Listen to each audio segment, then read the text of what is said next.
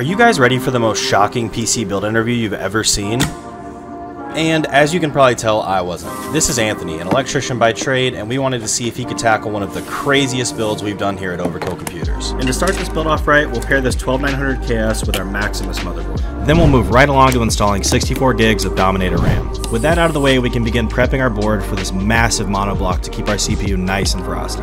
Next we'll move on to storage. This guy wanted a total of 12 terabytes in his build. That should be able to handle any games and programs he can ever throw at this thing. With the motherboard loaded with all the bells and whistles, we can begin prepping this 3090 Ti for a water block. Trust me when I say this card is absolutely massive.